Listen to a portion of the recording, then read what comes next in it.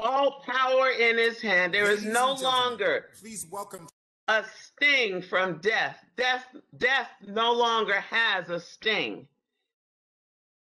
Amen.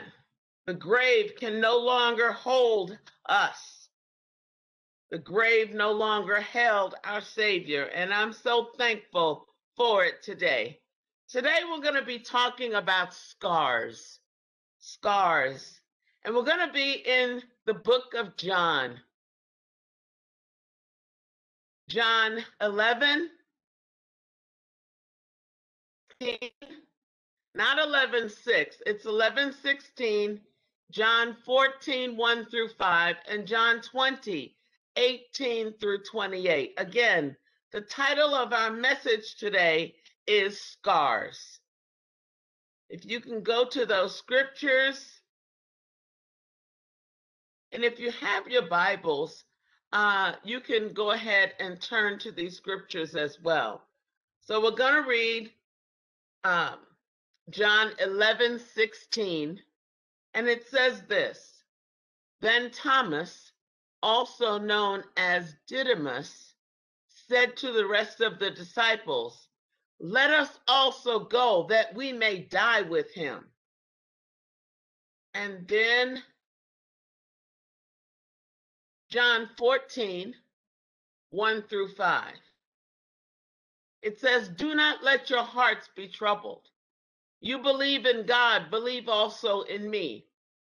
My Father's house has many rooms. If that were not so, I would have told you that I am going there to prepare a place for you. Or would I have told you that I'm going to prepare a place for you?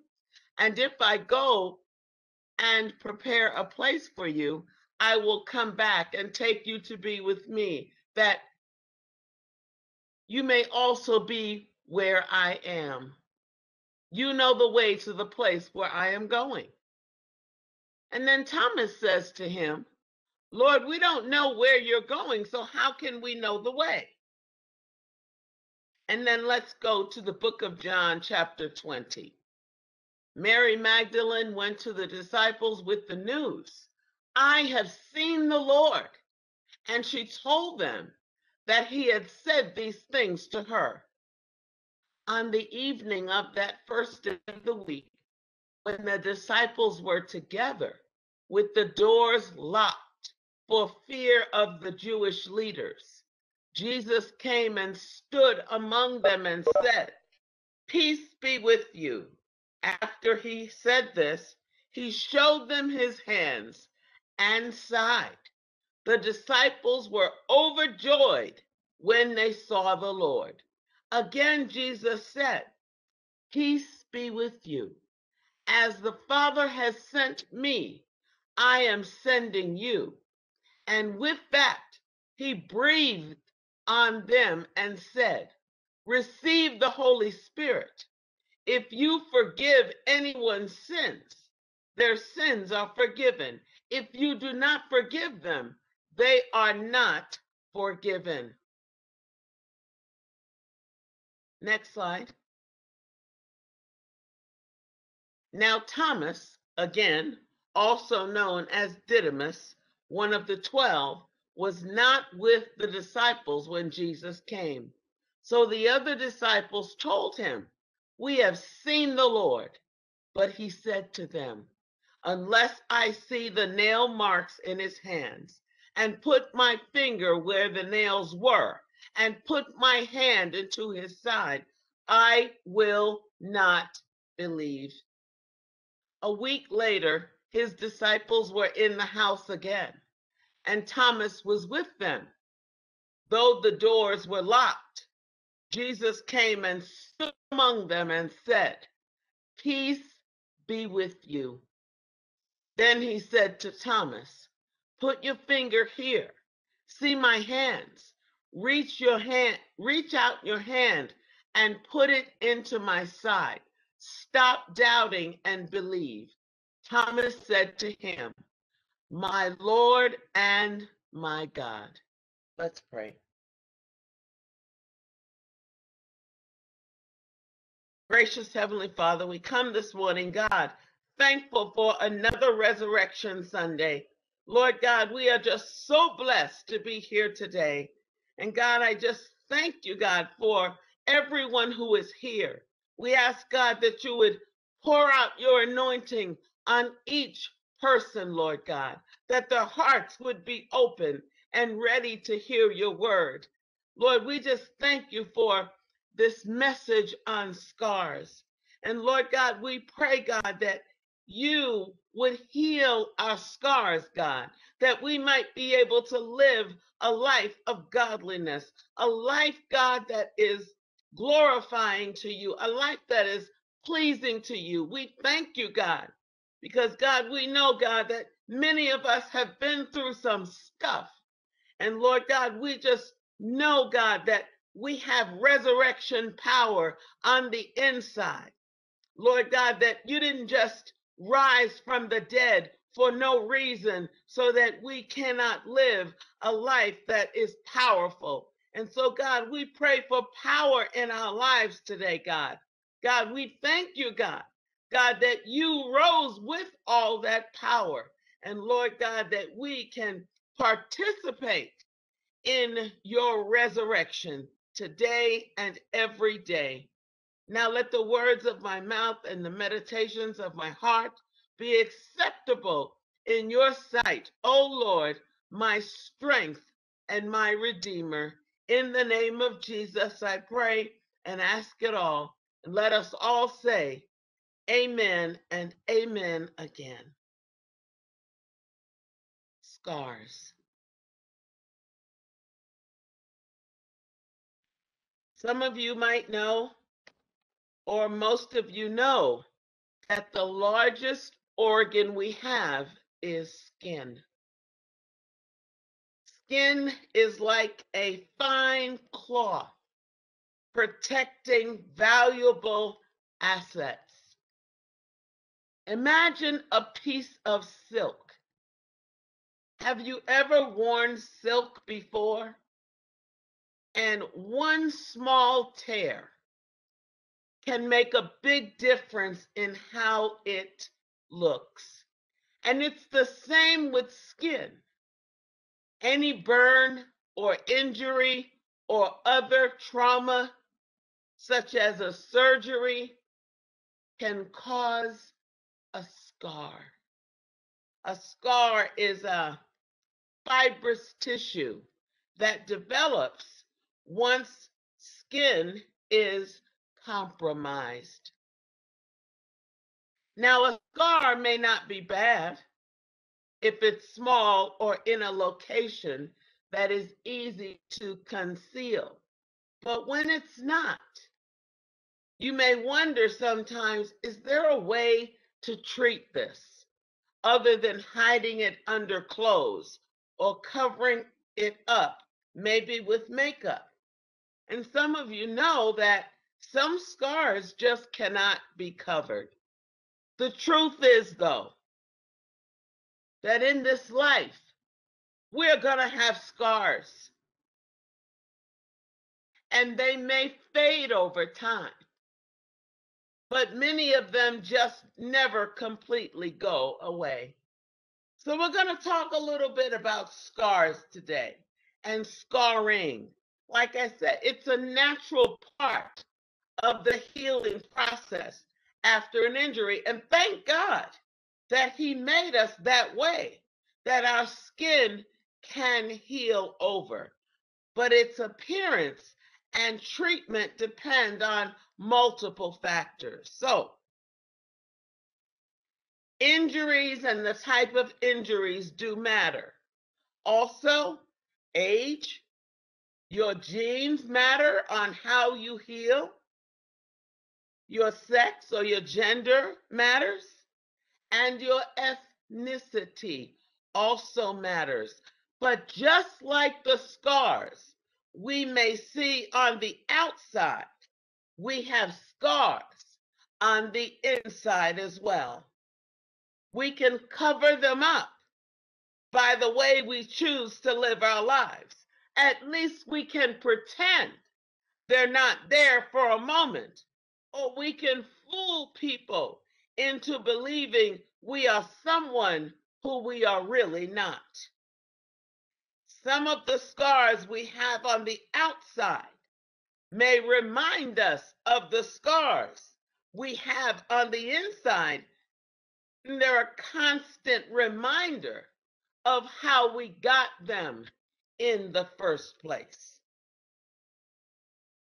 Now, there are certain types of scars, at least 4 types, that we will kind of refer to today, because I want to give us a picture in our mind of scars.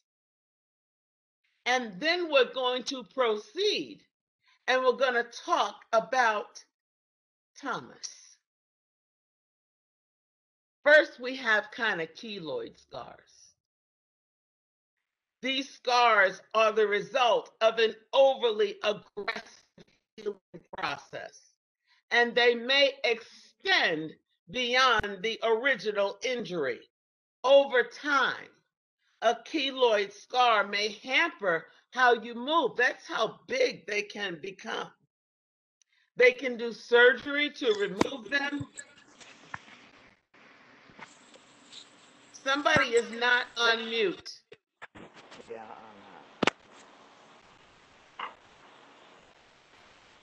Can you check and make sure you're muted? Thank you.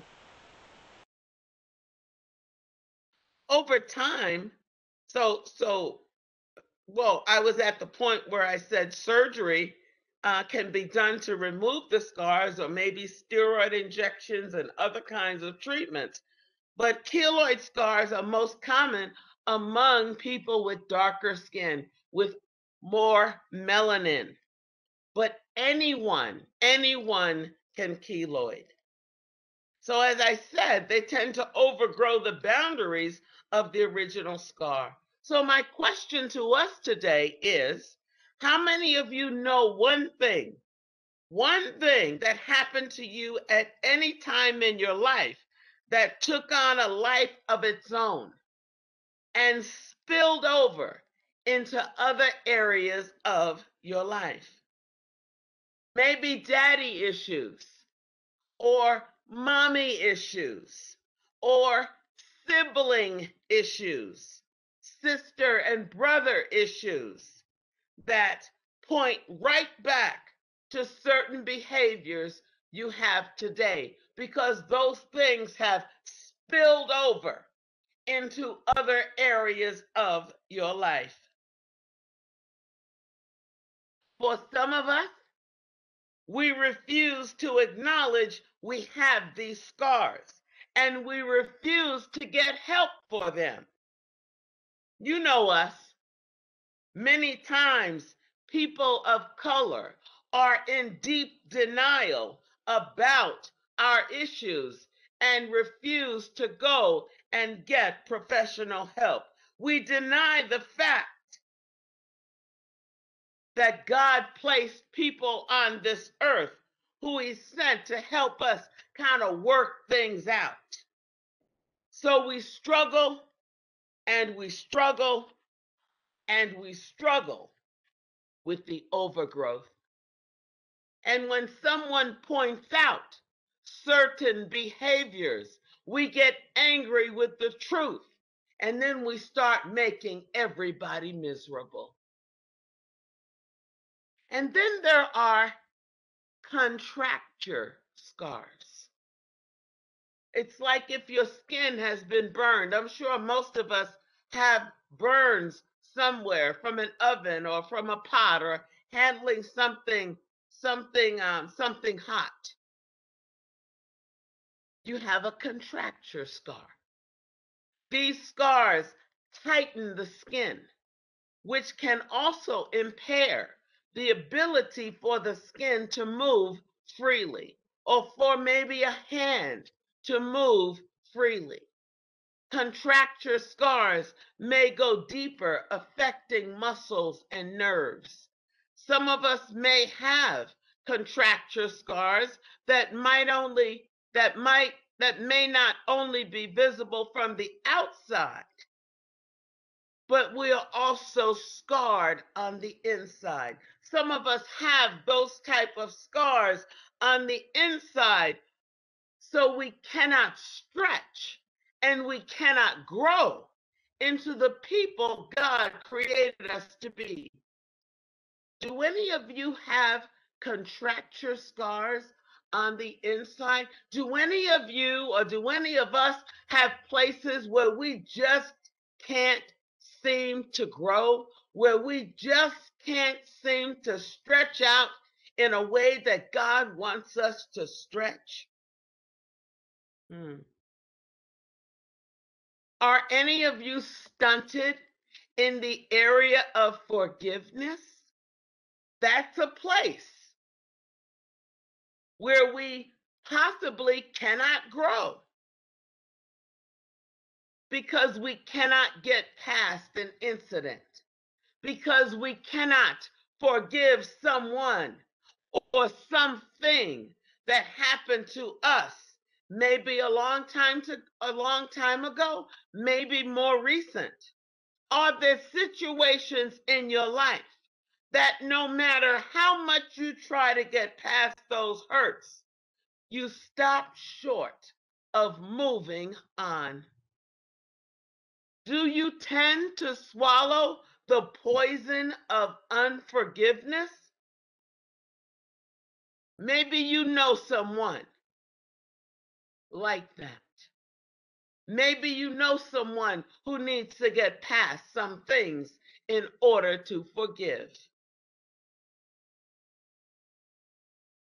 I'm going somewhere with this. And then the third type of scar is a hypertrophic scar. Hypertrophic scar. They're raised and they always look reddened and inflamed. They're similar to keloids, but they don't go beyond the boundary of the injury. Instead, they are raised. When you look at them again, they look inflamed. So my question then to us is, do you have a hypertrophic scar on the inside? Do you have a short fuse? Are you angry about someone or something that happened that was wrong?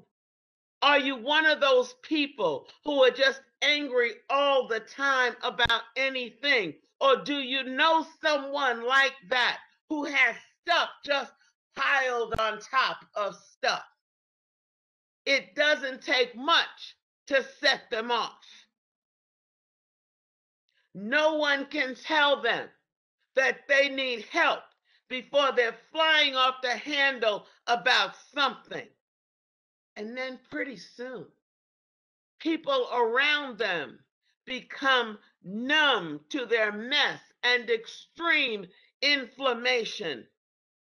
These are some people, fortunately, very few and far between, although it seems like these last couple of weeks, these are some of the people who tend to go off and buy a semi-automatic weapon and decide to blow away innocent people.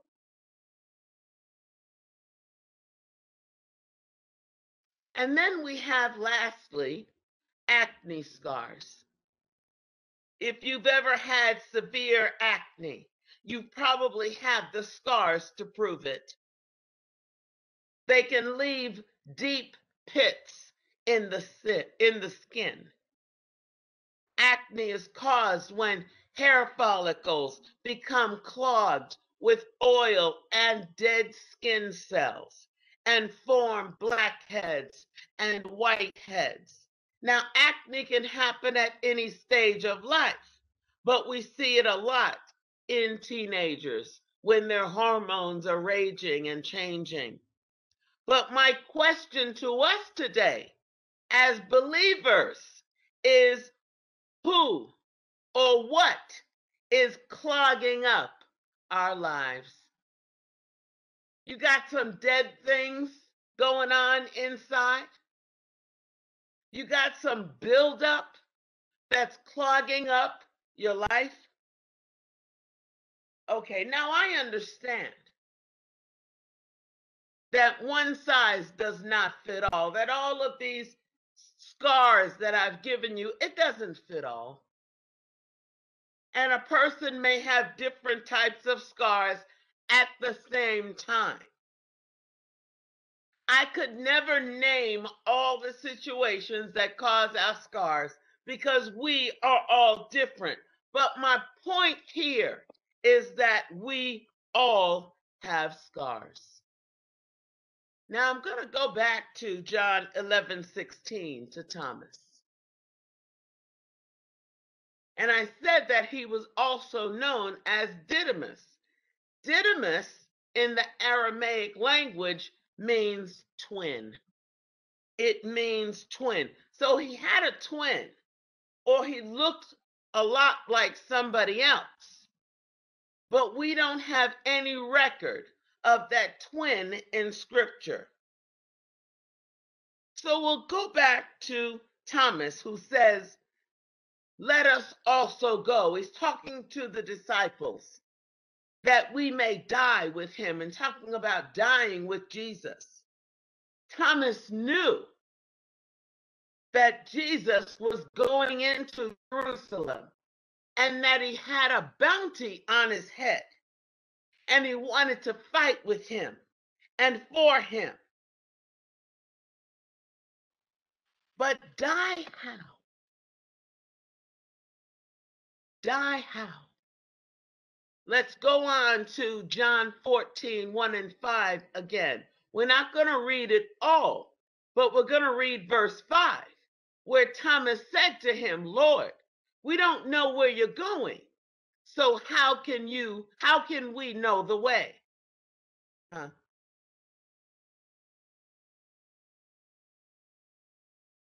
It's like Thomas was saying to Jesus, "Lord, where are we going to meet you? If you're going to go find these rooms for us, where are we going to meet you?"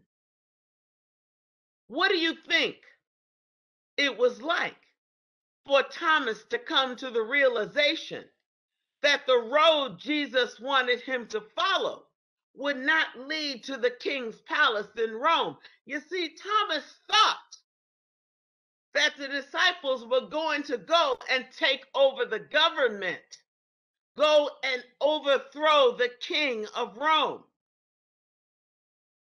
And those rooms Jesus talked about, Thomas thought were places the disciples would occupy in victory after overthrowing the Roman government. He thought he was going where? To the palace.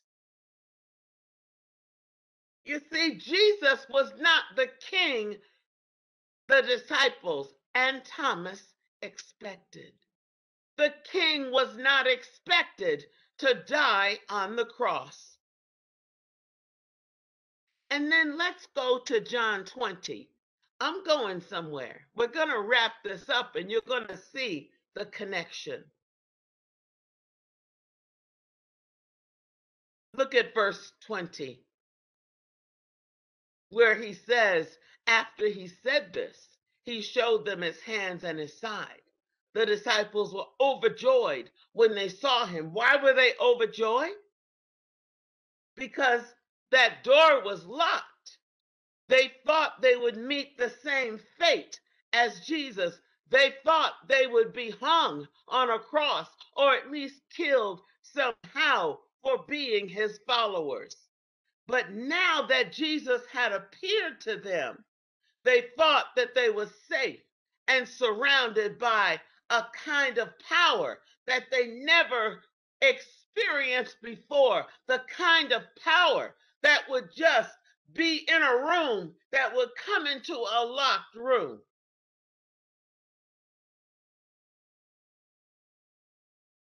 And then let's move down to verse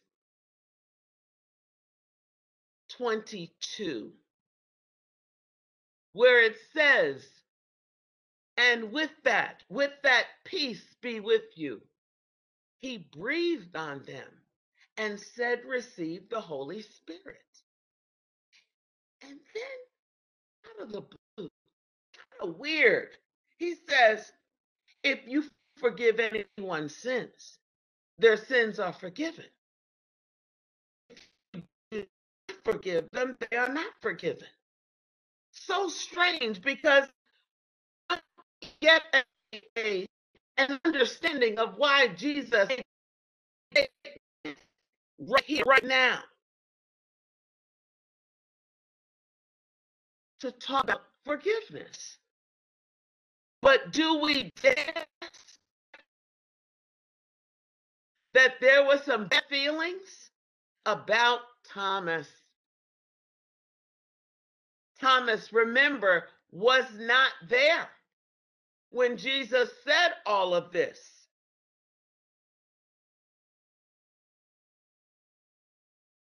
And then he shows up. He shows up 8 days later. And the disciples said to him, we've seen the Lord. But what does Thomas say? Unless I see the nail marks in his hands and put my finger where the nails were and put my hand into his side, I will not believe. And then a week later, so there's a lot of time that passed. Thomas and the disciple, Thomas this time was in the house with the disciples. Again, the doors locked. Jesus stood among them, says, peace to you. Then he tells Thomas. He doesn't ask Thomas anything, but he tells him, okay, Thomas, here you go. Put your finger here. See my hands. Look at my hands with the nail marks in them. Reach out your hand and put it into my side, where my side was pierced. And he tells Thomas to stop doubting and believe.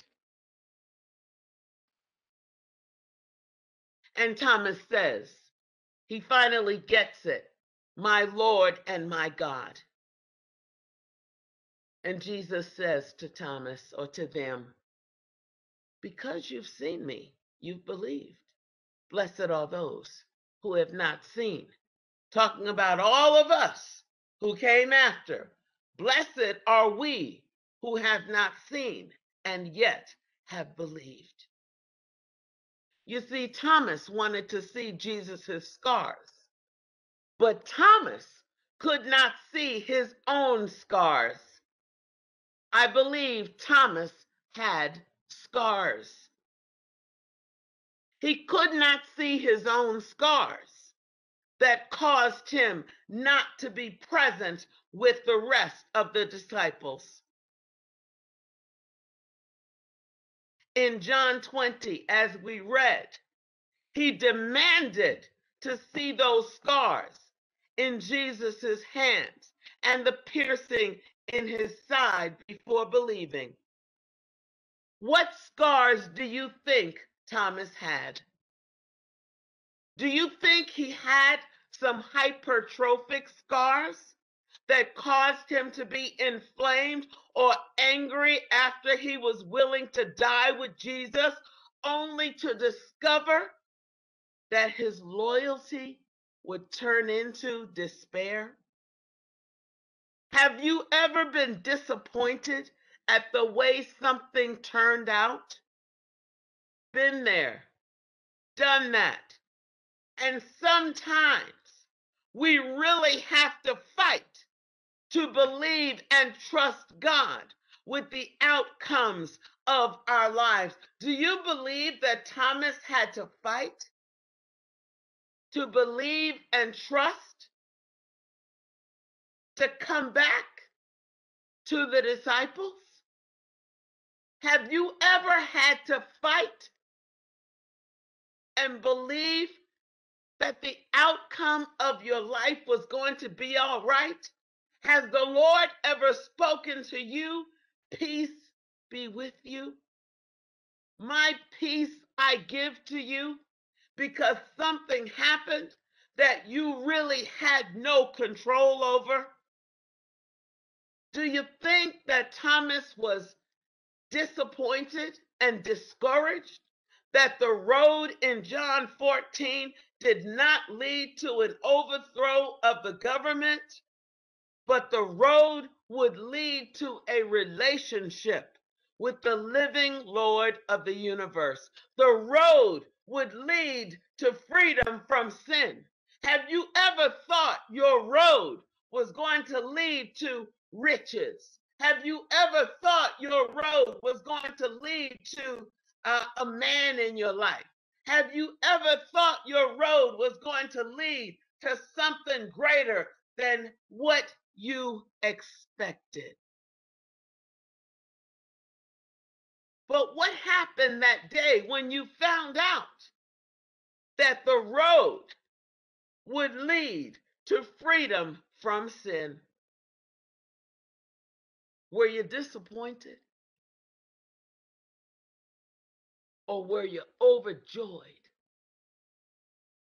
that those scars that you developed would be healed by a powerful Savior?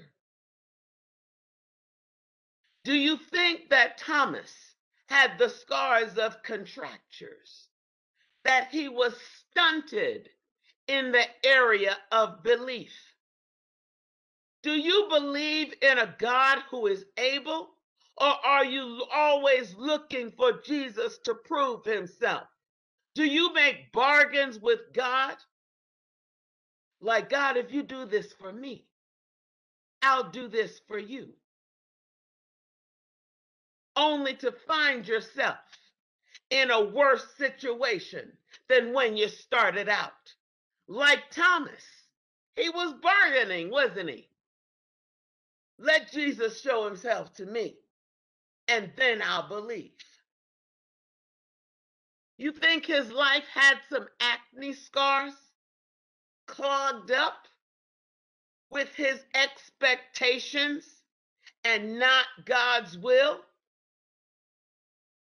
Or maybe Thomas took so long to return to the rest of the disciples because he had a keloid type scar that extended beyond his initial hurt and disappointment of the crucifixion, causing him to doubt. Have you ever had a hurt that just extended beyond where it should have extended? In fact, it extended years into your life, that it didn't stay contained or where it should have stayed, but it extended so much further. So now my question for us is, are we so different from Thomas? What are your scars? What are our scars? Have you ever been disappointed?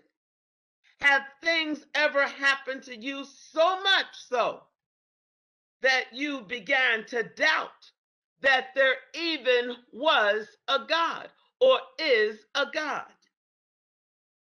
Have your expectations ever been lost, forcing you to make decisions that you would not normally make? But do you know today? Do you know that God so loved the world so much that he became scarred to heal our scars of sin? That is John 3:16. Do you think, or have you ever thought, that you serve a God who voluntarily died for you and voluntarily died for me? Do you think that I would voluntarily die for you? Would you voluntarily die for me? Knowing that I was guilty for something, or that you were guilty for something, would you voluntarily die for each other? Would you put your life on the line for someone else? Listen to this from Romans 5, verse 6. It says, you see, at just the right time, when we were still powerless, and that means when we were still in sin, Christ died for the ungodly. Very rarely will someone die for a righteous person, though for a good person, someone might possibly dare to die. But God demonstrates his own love for us in that while we were yet sinners, Christ died for us. What kind of God would give his life for people so scarred because of their sin? I want you to think about what kind of God would give his life for you, would give his life for you and you and you and you, would give his life for the entire world.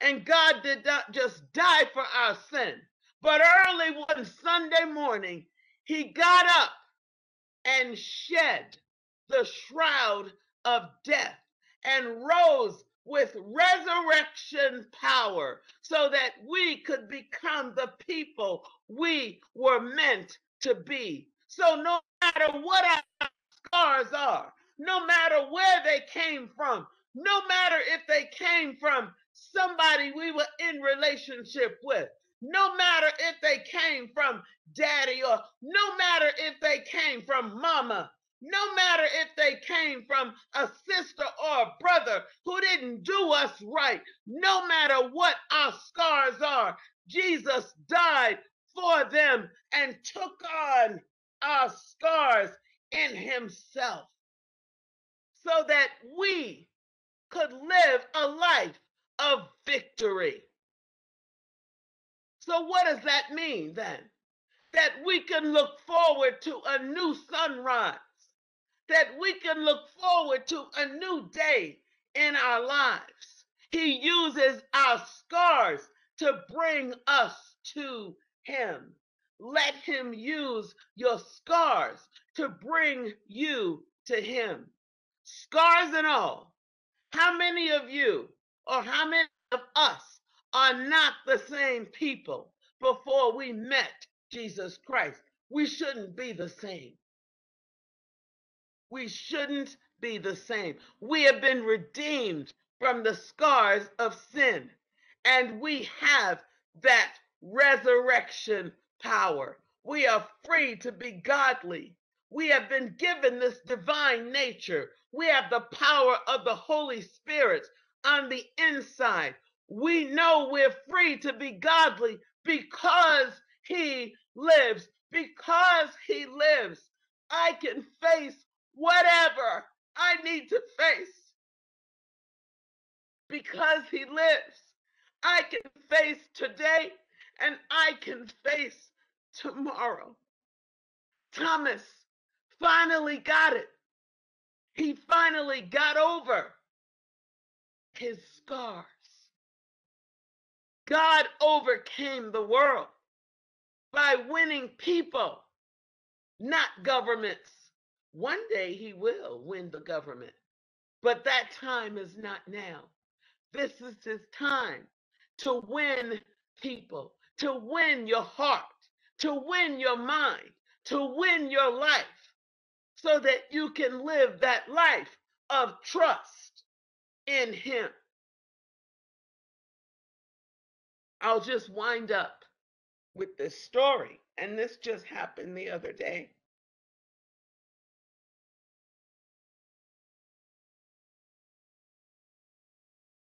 I have had a lot going on in the last month. I had a terrible bronchitis, and you can sometimes still hear my hoarseness. And I still have this annoying little cough. And then because of the coughing, I don't know, it was a virus. Because of the coughing that I had, I had broken a blood vessel and broke it so badly that it had to be drained of like a hundred a hundred cc's. Can you imagine breaking a blood vessel because of coughing?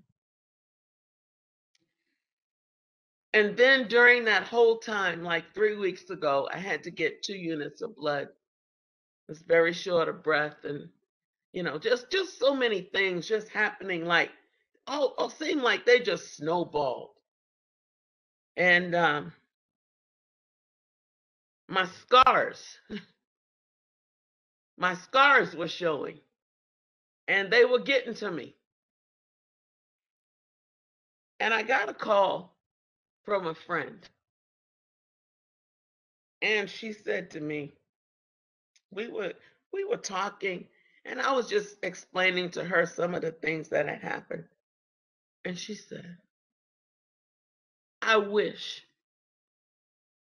I had just part of a thimble full of your faith. She said, I don't understand you, Marilyn. I don't understand your attitude. I don't understand how you trust God like that, and how you now are just so cheerful and talking to me. And she said, I don't even have anything that I can complain about, but I want some of what you have. And I told her, you know what? God said you only need faith the size of a mustard seed. So God can deal with any scars that you have. And He can smooth out the rough spots. And He can get you over the mountains. He can do whatever it is that you need to be done, because He is able to do immeasurably more than you can ask or think, according to what? His resurrection power, and that resurrection power that lives on the inside. That's our message for today. And I hope that you are encouraged. And even though Thomas started off kind of not in a great way, he wound up